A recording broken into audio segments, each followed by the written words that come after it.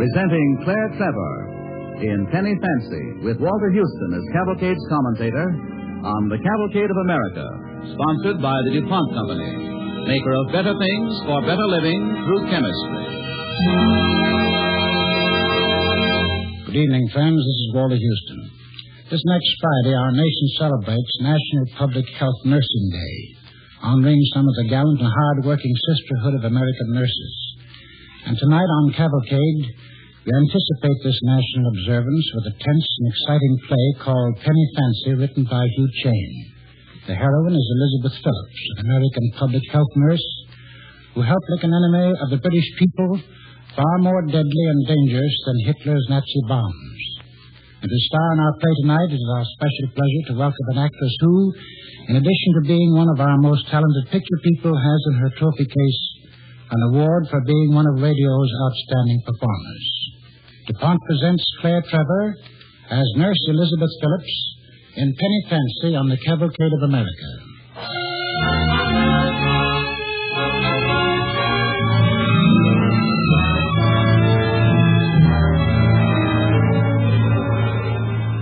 It is 1941, the year the Nazis tried to blast England off the face of the earth. In London, a group of 65 American nurses, including 9 public health nurses, have arrived to help the overworked English doctors who live in dread of a disaster more terrible than the deadly bombs. A dread which haunts them even as they go about their work in the overcrowded wards and in the operating rooms. The Jerrys will be bombing soon, Dr. Larkin. Yes, but we have to finish this operation, Miss Phillips. Inoculum. Yes, sir. Not my face, please, Miss Cree. Yes, Doctor. You won't leave us alone for 24 hours. I know. Not time enough to bury the dead, let alone care for the wounded. The patient's lost a lot of blood. We'll have to finish quickly. Forceps. Forceps, Doctor. I'll say this. You American nurses have real stamina. You've been here since morning. You've been here longer than that, Doctor. Get under the table. Go, Doctor. Are you all right, Miss Phillips? Oh, all right, sir. Stay where you are. Stay down. That one hit the power plant, Doctor. Yes. Can you get the emergency lights on? Hurry, Miss Cree. This man's hemorrhaging. I'll get them on, sir. There. Sponges, Miss Phillips. Yes, sir. Doctor, sometimes I wonder how you keep going. You mean the bombings? Oh, we'll survive them all right. But Lord help us if we have an epidemic. Epidemic, Doctor? Look at our hospitals, crammed to the roofs now. Yes, and water mains bombed and sewers. Yes, England could be wiped out by a plague. Dr. Larkin. Yes, Miss Ellis. Could you spare Miss Phillips now? Why, I suppose so. We've finished with this case. Dr. Perry is here. He's asked to see her. Dr. Perry up from Bristol? I'll come right now, Miss Ellis. Cree, you carry on. Call Malloy if you need her. Yes, Miss Phillips. Come along. Dr. Perry just outside my office. But don't let Perry steal my nurses. Who is Dr. Perry, Miss Ellis? He's the chief medical officer of Bristol. Bristol's been having a time of it. Worse than London. I know. He's in here. Dr. Perry, this is Miss Phillips. How do you do, Dr. Perry? Miss Phillips, I came up from Bristol on a very important matter. We have an extremely serious situation there. Yes, we heard the bombings have been very heavy in Bristol. Worse than bombings, young lady, far worse. And we need nurses. Worse than bombings? Typhoid fever, Miss Phillips. Typhoid? I see I don't have to tell you what that means. We had our first case not 10 days ago. Today in Hand Green Hospital, there are 220 cases. More coming in every day. So far, it's only in Bristol. But that's an epidemic. It is, and it's spreading. There's no let up yet. And every doctor and nurse in Bristol is already working 24 hours a day. So that's where you come in, Miss Phillips. You want me to come to Bristol, Doctor? You and the other American public health nurses. Sir Wilson thought you would be willing, although I know it is what you came to England to do. We came to help, Dr. Perry. Came to help, Dr. Perry. Came to England to do. We came to help, Dr. Perry. Came to help, Dr. Perry. Wherever we're needed most. I hoped you'd say that, Miss Phillips. The Lord knows Bristol is where you're needed most today.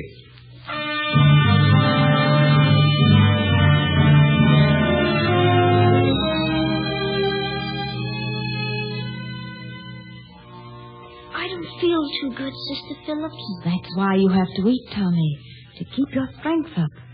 Now, just this last spoonful of porridge. Am I going to die, Sister? Oh, of course not. But you won't be playing cricket again unless you eat. Cricket. That's my game. Well, the porridge, Tommy. All right, Sister. Good boy. There you are. Now, just rest and you'll get well. Do you have to go, Sister? You are not the only one with typhoid fever around here, Tommy. Now you go to sleep. All right, Sister Phillips. Oh, Miss Cree. Yes, Miss Phillips. How's Tommy? Worse, if anything. Where are the rest of our girls? They're specialing those 5 new cases, Miss Phillips. All typhoid?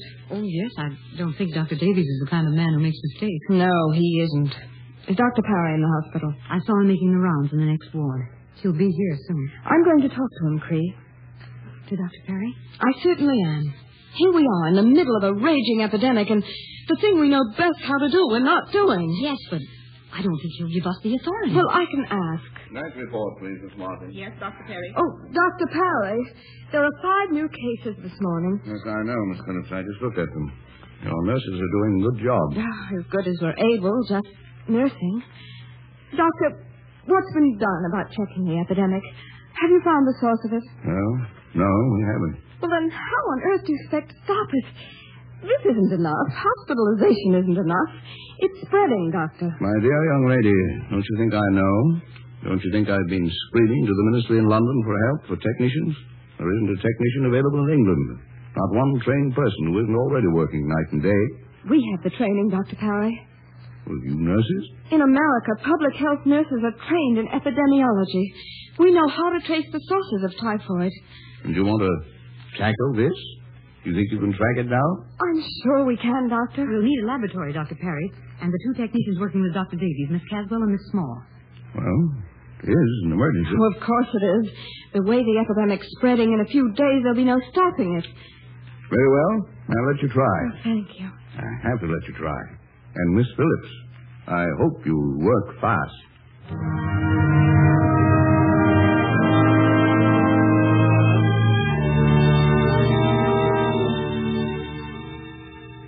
Cree, is Caswell sure she'll have that test run before Dr. Parry gets here? She's finishing now, Miss Phillips. Maggie Malloy is with her. And where are the other nurses?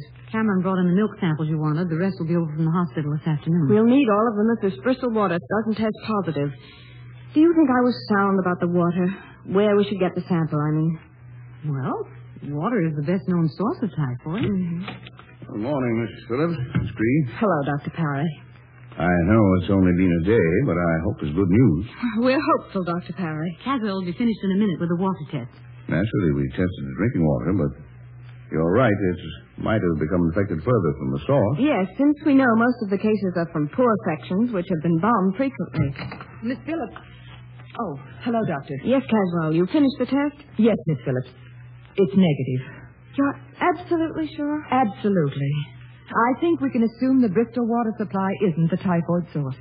Well, don't be discouraged, Miss Phillips. In a way, that's good news. Oh, I'm not discouraged, Dr. Parry, only I was pretty sure. It may be a food infection from a human carrier. Yes, it might even be the milk supply. No, it isn't milk either, Miss Phillips. We tested the samples Cameron brought in. Are Cameron and Malloy both out there now? Yes, they are. Well, then we'll begin our last test. Interviewing the families of the people who have typhoid.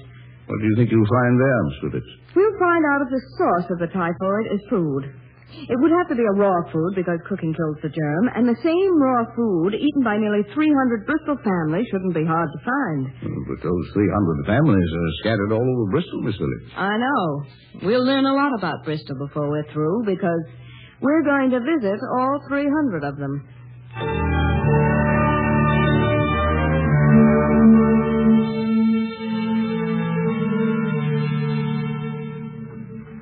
So you see, Mrs. Hale, that's why it's so important that you help us. Doing near as I can. You're intimating, Miss Cameron, that my outfit got took with something to eat in this house.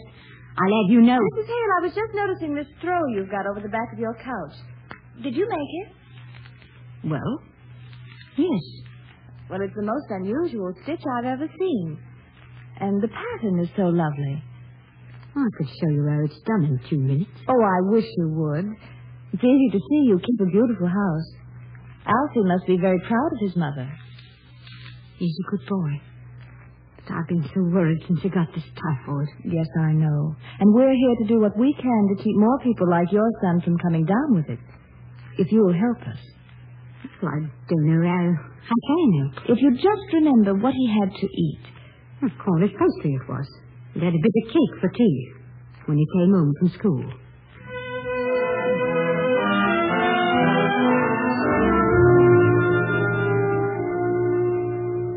But don't you see how important it is, Mr. O'Brien, that you tell me just... Important, is it? Sure, my good wife's dying in the hospital, and you ask me a lot of silly questions. It's to save others, Mr. O'Brien. Oh, that's it. Sure, I can remember. Kippers we had on the day you mentioned with a bit of a sweet I brought home from the bakery.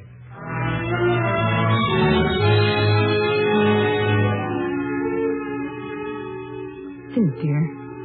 Think. Oh, I'd do anything to help my sis. I wouldn't agree anything.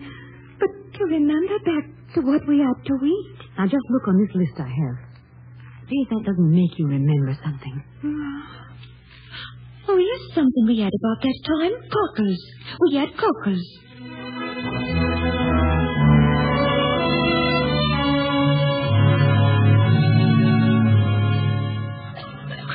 It's here. It's somewhere in these reports, and we can't find it. The girls haven't made any mistakes. Perhaps that's shellfish, even though Caswell tested it. No, I've looked through these lists until I'm dizzy, Cree. It's all too general. Meat, cakes, pastry, bread. Every bakery shop in Bristol makes its own pastry, and yet we've had typhoid cases from all over the city. Some ingredient they all bought from the same place. That won't work. If it had been cooked, the typhoid germ would have been killed. Certainly does seem hopeless. Dr. Perry will be here in a moment, Cree. What can I tell him? Well, you've done all you can, Miss Phillips. We're the ones who must have missed something, not you. Cake, bread, meat pie, nothing raw. Just have to tell Dr. Perry we failed. That we can't stop his epidemic. Good evening, Miss Phillips. Oh, come in, Dr. Perry. Well, it's not good news. You didn't find the common denominator? No. We've been going over the list for hours. But there isn't a single raw food that enough people ate to give us grounds for suspicion. I'm sorry, Dr. Perry. Well, you've nothing to be sorry about. We've done as well as anyone could. I don't see how we could have missed anything, Dr. Perry. Every item of food has been traced right back to its source. Well, there must be an answer. Let's look at that map again. Yes, here, sir. Cases from every part of Bristol. If it were milk or water, broken main pipe, and even more. But with cases scattered throughout the city, yet not concentrated anywhere, must be some food product. If this were home in the States, we'd know. What do you mean? Well, it would be a human carrier. Someone handling food where it was manufactured in large quantities.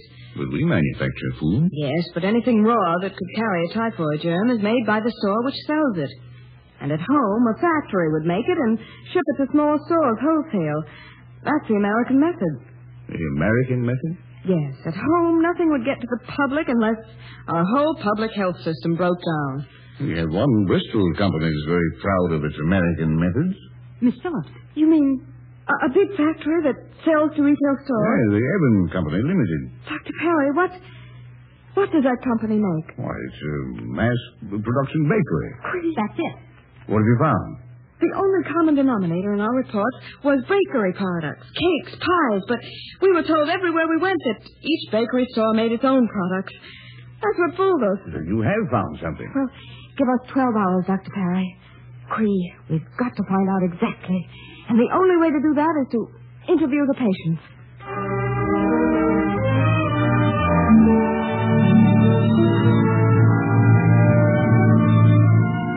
We're listening to Claire Trevor as Elizabeth Phillips and Penny Fancy on the Cavalcade of America, sponsored by the DuPont Company of Wilmington, Delaware, maker of better things for better living through chemistry.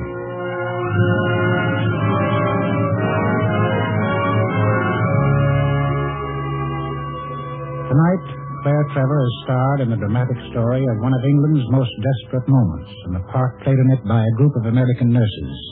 Our play tells of the time when England, fighting for her very life, was threatened by a new enemy more terrible than any across the channel, typhoid fever.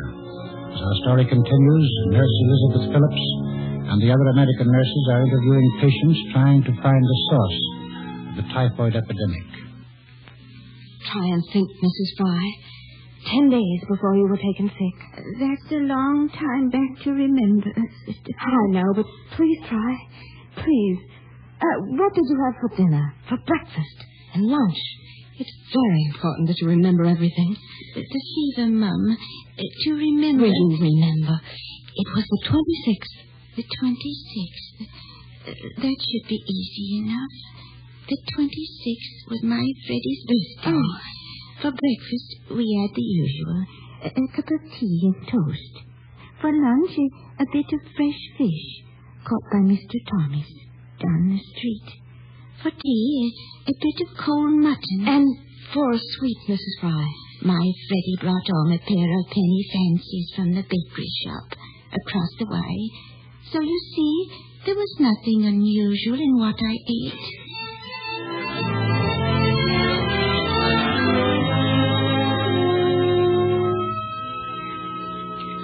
Fish and chips, that's what it was. Fish and chips and nothing more. Since we've been bombed out, Mum's not been doing the cooking that once she did. And that's all, Gwen? No, it was not. I was so hungry on my way to work, I did stop in at Jack's Bakery for a bit of cake. What kind of cake, Gwen? Let me see. Oh, yes, and good it was, too. A penny fancy.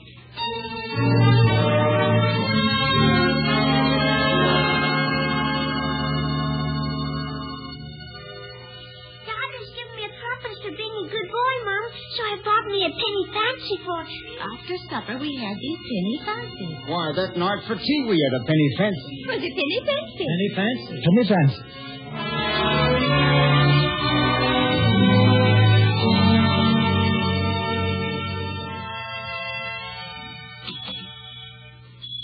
Oh, good evening, ladies. Good evening. Is this Jack's Bakery shop? Indeed it is, ma'am. What'll it be now?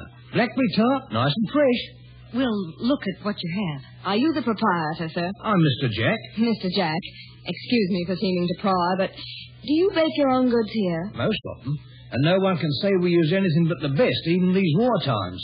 Do you sell penny fancies? Penny fancies? Indeed I sell them. And how many will you have? Which are they in the case, please? These here, nice and fresh. Why, they're sort of cream puffs. Cream? No, you don't be finding real cream in Bristol these days, I'm afraid, Mum. That's a substitute due to the war. Mr. Jack, do you make these? Not these, Mum. They're well bought at a penny, so I get my supply, as most bakers in Bristol do, from the Evan Baking Limited. That's the name. That's the name Dr. Parry mentioned. I'll make a penny fancy right now, Mr. Jack.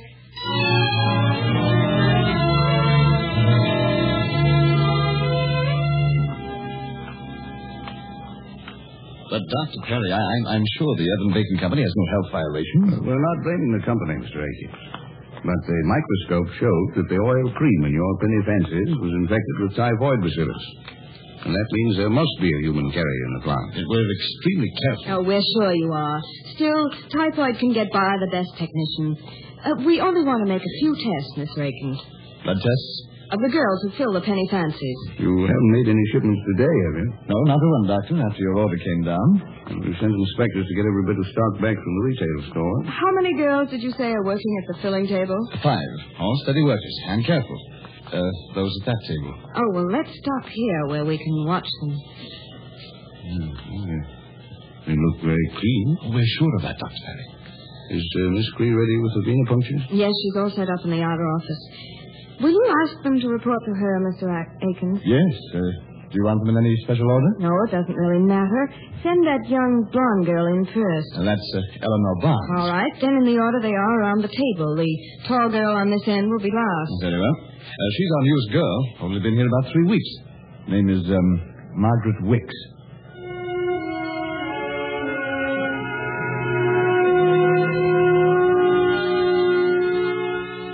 Your arm, please, Miss Wicks. What's this all about? That's what I'd like to know. Miss Wicks, we're sorry to have to take a little of your blood. Mr. Akins told me something like that, and I'll have none of it. We're trying to help the people of Bristol. What do you mean? Well, someone here must be a carrier of typhoid germs.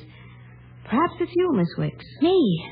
I ain't no such thing. Well, the only way to be sure is by making these blood tests. It'll hurt very little, Miss Wicks. The other girls have had theirs taken. All right. But Oh, that hurts, it does. It'll stop hurting shortly. There. Now hold this piece of cotton over the needle while I pull it out. What do you think us working girls are?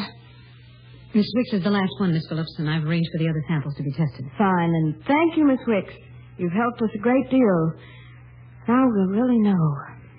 Now we'll be sure.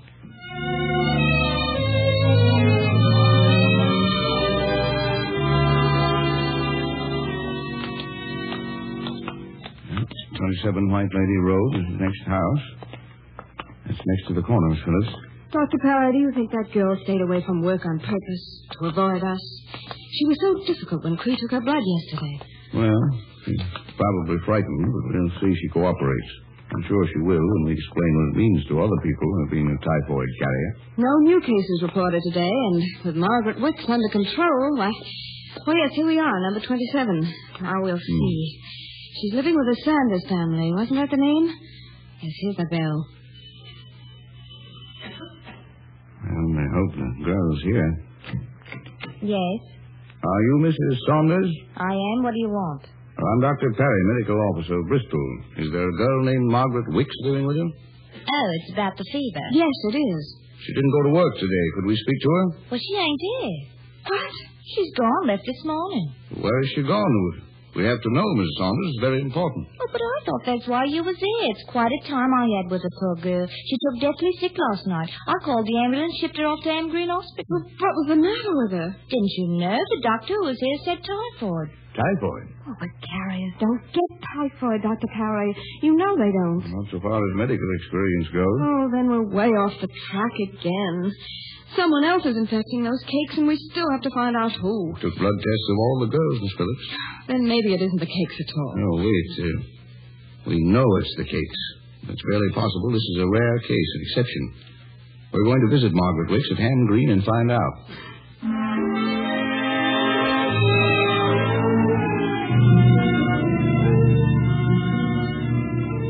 Doctor, am I going to die? Oh, of course not, young lady.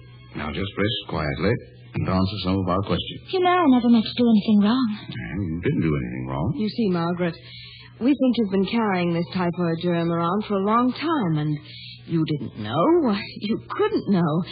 So you accidentally put the germs in the penny fancies. Then why wasn't I sick, too?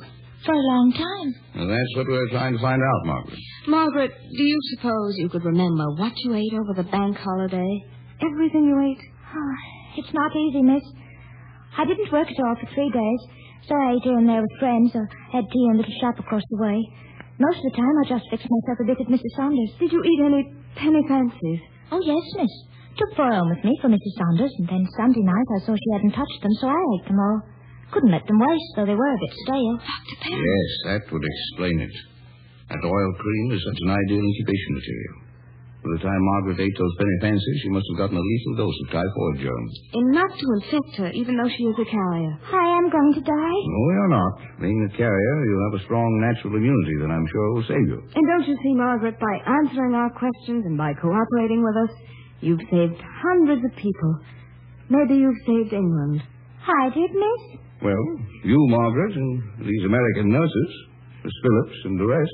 You're from America, miss. Whatever you're doing way over here in Bristol. We're nurses, Margaret.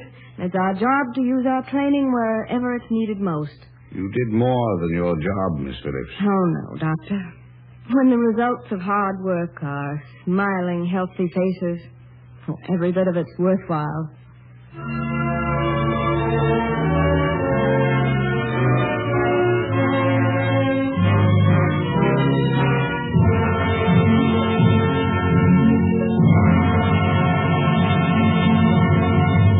Thanks to you, Claire Trevor, and to all other members of tonight's DuPont Cavalcade.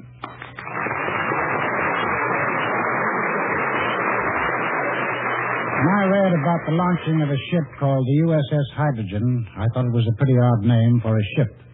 But I find the United States Maritime Commission is building a whole little fleet of vessels with chemical names. The argon, the carbon, the radium, and a lot of others.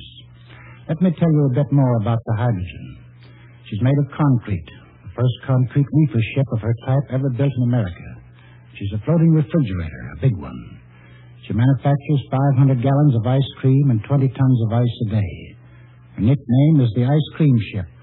The ice cream ship is out in the South Pacific now, working for the Army.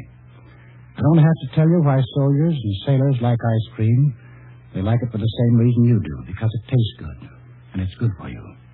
It's because all of us know thousands of tons of dairy products are going to the men on the fighting fronts that we take it good-naturedly when we can't buy a double-dip cone or more than a pint of ice cream.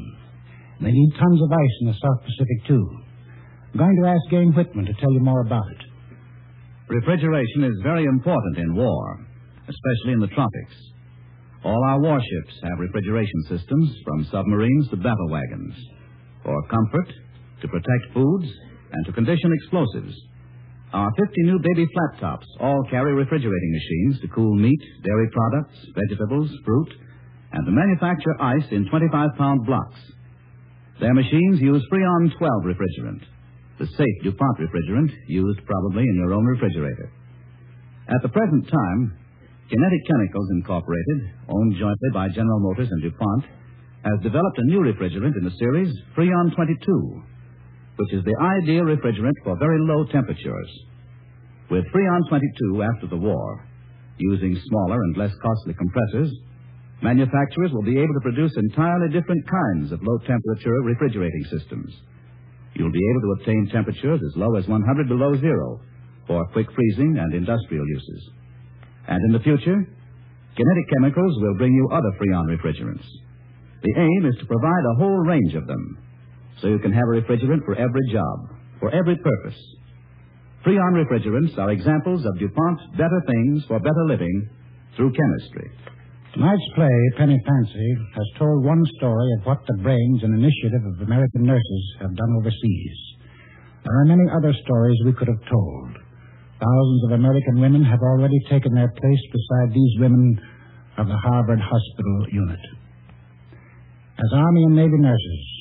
But right now, there's a desperate need for still more of this self-sacrificing work on behalf of American men-at-arms.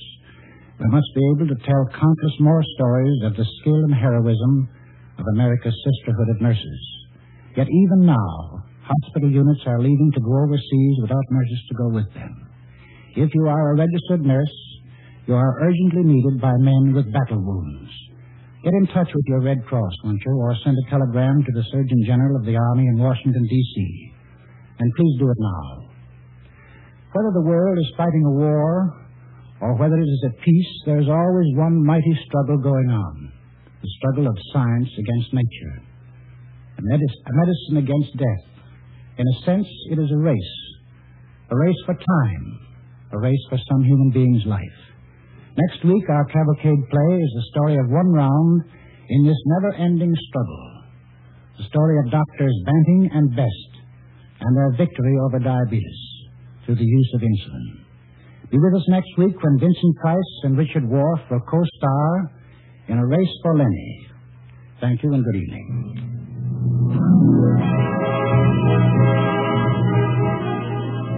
Claire Trevor, star of tonight's Cavalcade, may currently be seen in RKO's Murder, My Sweet.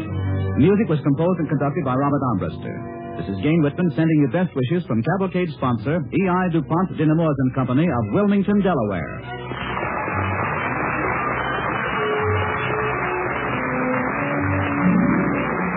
This is the National Broadcasting Company.